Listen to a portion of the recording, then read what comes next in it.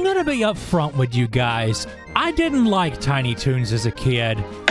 Yeah, I know. What little I watched of it as a kid didn't hold my attention, and there was a lot of things that really annoyed me, and honestly, the theme song was one of them. I'm sorry, the intro's not good. It's one of those cartoons that makes it too obvious you're watching a kid's show. I know I'm gonna get massive amounts of shit for all that, but I gotta be honest, you know? And of course, that was all when I was a kid. Now I respect what it did, what it broke ground in and everything. It's a well-written show with well-written jokes, but to me, Tiny Toons will always be the cartoon that laid the groundwork for Animaniacs. That's the cartoon I liked. I thought it was just written so much better, and the jokes were a little bit more mature. Not very much more, but it was just different. With that said, I'm a dumbass because Tiny Toons was part of a lot of people's lives, and it was extremely successful. Successful enough that there was a slew of video games made for it. If it was a major 8 or 16-bit console, it probably had a Tiny Toons game. And there was a very high chance it was made by Konami. Man, I really miss when Konami was cool. I think they've been shit for so long, now there's people who have grown up playing video games who have never seen a good Konami game. Now I go to casinos and I see Konami-branded slot machines, and I'm like, fuck, I didn't want to bet 100. Give me my fucking money back, you piece of shit. But yeah, Konami made a whole bunch of these games, and I was lucky enough to actually own some of them as a kid. I probably owned them because there weren't any good Bugs Bunny games. Or was there? Future video? But let's go ahead and rapid fire this shit, knock them out quick. Let's do Tiny Toon Adventures on the NES. I didn't have this game as a kid, but after playing it, I kind of wish I did. It's not bad. Montana Max has kidnapped Babs Bunny and is gonna feed her to a giant shark. What'd I say about the giant shark? I said, no giant shark. And the rest writes itself. Basically, what you got is a pretty Mario-inspired side-scroller. You can get a heart, which gives you an extra hit, just like the mushroom. Buster can run pretty damn fast. So fast, in fact, it's hard to see what's going on. Or maybe my play-in's as bad as my reflexes.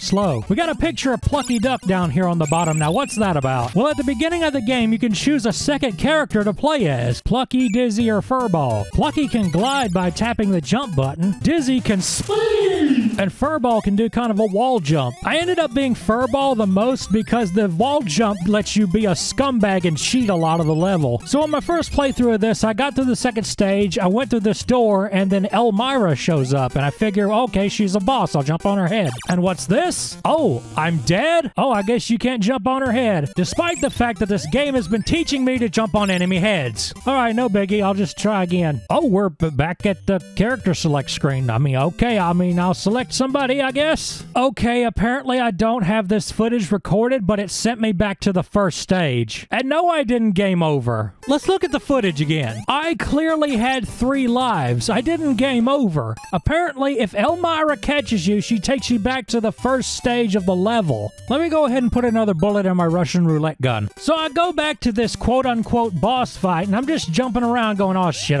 what am I supposed to do? What am I supposed to do? It won't let me do anything. I can't jump on her head. What am I supposed... So you're just supposed to avoid her until the exit pops up. Does that make any sense? Nope. Hey, check out what passes as a boo in this game. It's the pumpkin-headed guy from Monster Party. Don't pick on him. Well, it turns out Elmira wasn't the boss. This is the boss, Gene Splicer, on a frickin' skateboard. And guess how you take her out? You jump on her fucking head. Make up your mind, game. At least if she kills me, I can start back over. It doesn't put me at the first level again. The boss really isn't all that hard. It just took me for a ride that Elmira can't be jumped on the head, but this thing can. This game has the most bipolar rules. The only boss I really had any real trouble with was this monkey. You're not supposed to attack him directly. You're supposed to kill all his children. That's metal. And every time you do that, somehow that makes a block of his platform go down. Making platforms disappear to make a monkey fall down. Now, where have I heard that before? Oh, that's right. I fell off a ladder yesterday cutting limbs. I'm okay, but I'm bleeding out of one eye. Here's the only part in this entire game that thoroughly pissed me off. You're supposed to go up this elevator while a bunch of not bullet bills violently gang rape you with boo bullets. I can safely say if I was playing this on a real NES, there is no fucking way I could have done this part. So I have 9 lives, and I did die 9 times. And when you game over, you go back to 3 lives, and I died 6 more times. So this would have taken 3 game overs before I finally would have got this. And that's assuming I don't die at any other part of the game in the first of the last level, which is actually pretty aggravating too, because you have these night guards that throw shit at you, and the lights keep going on and off. I did beat Montana Max, the final boss, and that might actually be the easiest boss in the game. And this ending shows you how much inspiration they got from Super Mario 3, you know, with the curtain and everything. And that's the first Tiny Toons game. Not too bad. Now, I didn't have that game as a kid. I had the second one. The second one is Trouble in Wacky Land. This is the NES Tiny Toons that I'm familiar with. I had this. The story goes that an amusement... Wait, what? Why? Whoa, whoa, whoa. Is that what I think?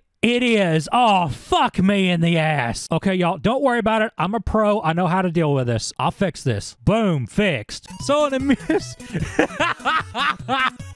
I gotta take it off. I'm sorry. An amusement park got built in Acme Acres, and Buster gets an invite to it, but it's owned by Montana Max, who's put a bunch of traps in the rides because bad guy. On this one, you've got a stage select, and all but one of the stages is already unlocked for you. You need tickets to get on the rides, and that's what counts as your lives in the game. You can get more tickets by going to the ticket booth. The way you get tickets is by getting points, and you get those points by doing basically anything in the game. It sounds complicated, except it doesn't, and it's not. To get to the final stage of the Funhouse, you need either 50 normal tickets or what they call gold tickets, and you get those gold tickets by completing a stage. Now here's the beauty part. You can get these gold tickets more than once on a stage, so you don't necessarily have to play every single stage, which is great because I fucking hate the roller coaster level. I might as well show you this one first because it's the worst one. Get it? Worst is first. I rhymed. It's funny. Laugh, damn it! You stand on the platform and try not to hit anything, but you need lightning fast reflexes, and before you know it, you're dead as a hammer. Do you know how dead a hammer is? Well, it's not alive, is it? It's dead. You're dead. Dead as the hammer, because the hammer is dead. That's all I'm going to say about the roller coaster level. All you do is die. I hate it. Next level. You know what? No, I'm not done. They give you the ability to flip over so you can dodge more shit, but you don't get the choice of which way you flip. Sometimes you'll flip left, sometimes you'll flip right. It depends on which way you're going. Notice how I keep showing you the same spot in the game? It's because this is where I keep dying. There's 2 enemies, there's 2 blocks in the way, and there's 2 blocks on the bottom there. Hell, that's just too much damn shit to keep track of when you're going 100 miles a damn hour. If you get through this fucking stage without any save states, pat yourself on the fucking back, dude. This is some I wanna be the Toon shit. The next level is one where you're furball on a water slide level. It's almost the same premise as the roller coaster level, except it is a lot easier. Memorize everything that's coming at you and don't get hit. There's also a little elevator platform thing where you just go up and down, and try not to get hit by anything. And I swear, I don't know if I just suck, but I think there's just one spot where you just have to take the hit. The hitbox on these spikes is kinda odd. Or maybe I just suck. That's very possible. Then you're Hampton on top of a moving train trying to take out bad guys, and no, you cannot jump on their heads. But you do have this awkward kick that works pretty good. This one's not too hard. The only thing that'll really fuck you over in it is sometimes the train will uncouple while you're in the tunnel, and if you don't know that, next thing you know, you're on a midnight train going nowhere. This level actually has a boss. He pops out of the train and you hit him like whack-a-mole. Nothing to it. Bumper cars, you hit the other rats into the hole and that's it. Except that's not it and it sucks. Every single thing that you touch in this level will knock you all over the place. You get your ass beat up enough, you lose all control, and then you're just a headless chicken. You know they still live with their head cut off? On the second stage, do not go on this bottom level. You will not come out. You hit one damn wall down here and the ride begins, boy. I push every button on my PS3 controller, taking the place of an NES controller, and I cannot control this thing for shit. More than once, I've actually won these stages out of dumb luck. It's not that they're hard, they're just aggravating. The final level, the fun house, is where shit gets real, though. Now it's a lot more like the original Tiny Toons game. And like its final level, they keep fucking with the lights. Doesn't seem all that hard at first glance, though. The music is kind of kick-ass in this level, too.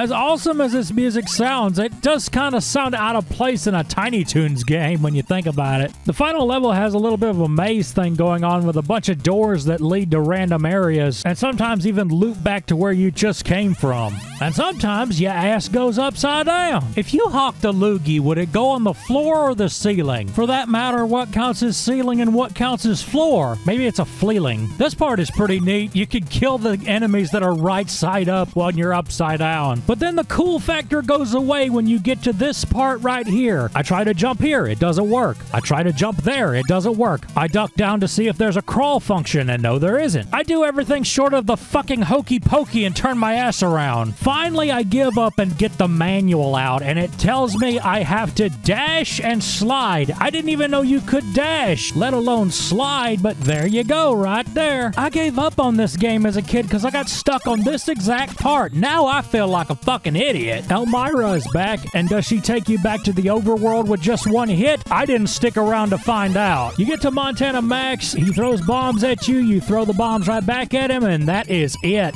I gotta say, I appreciate this game now more than I did then. Now to never play it again.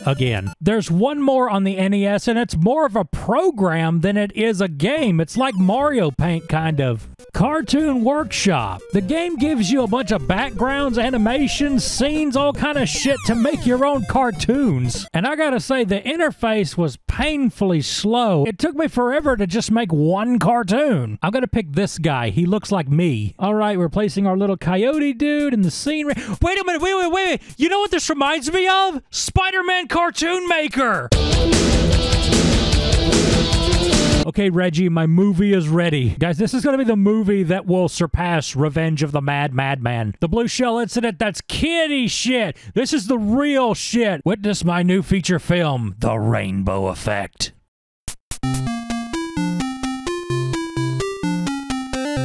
Okay, I'm full of crap. You can't change the music.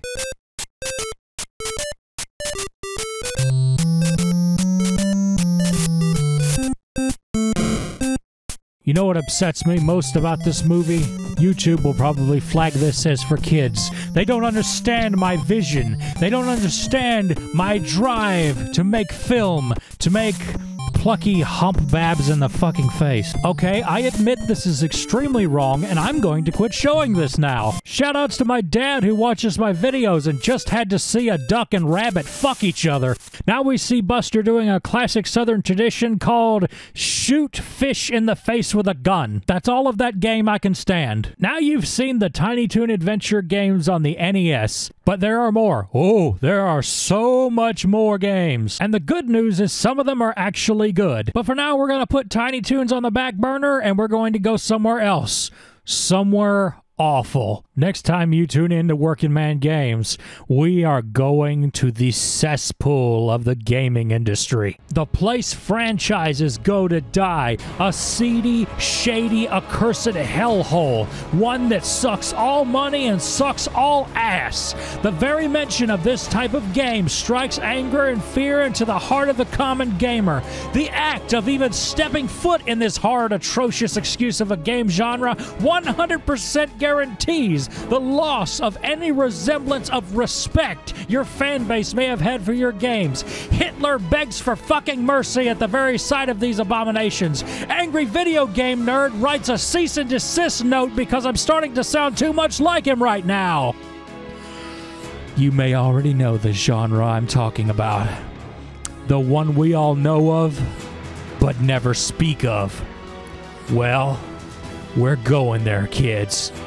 We're going to play mobile games.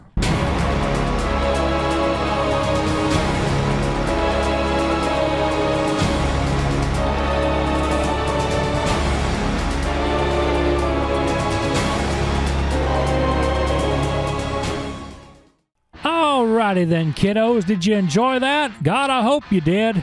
If you didn't, then you probably didn't even make it this far, so I'm just going to assume if you made it this far, you liked the video. Well, guys, I had no idea it had been this long since I had put out a Working Man episode, and I want to highly apologize for that. I'm going to be a lot more frequent, I promise. I've got something really special planned for April Fool's Day. If you're a leftover subscriber from my YouTube poop days, you might enjoy it. That said, I've got a mess load of episodes lined up. I just need to get off my ass and do them. I mean, heck, I've got time now, what with us being all cooped up in the house. In other news, I am highly considering starting up a Patreon, but I want to hear from you guys. If I start up a Patreon, what would you expect to see from me? I want to give patrons like early access to uploads. I want to do a Discord server and shout outs at the end of the video, all that good stuff. So yeah, if you want more information on it, I've got 2 Twitters going right now. I've got the Working Man Games Twitter, and I've got my personal Twitter. I'm Stuart K. Riley. My Ko-fi page will stay open for people who don't want to commit to a monthly thing. They just want to give like just a couple of bucks as a donation one time. But if you're interested, I'm starting up a Patreon, so there'll be a link for it soon. That said, if you're completely new here, hey, how the fuck are you doing, man? Maybe you want to click all that bullshit all us YouTubers tell you to click on. If you subscribe to me, I will give you this bag of Cheez-Its. It's full. It's all yours, dude.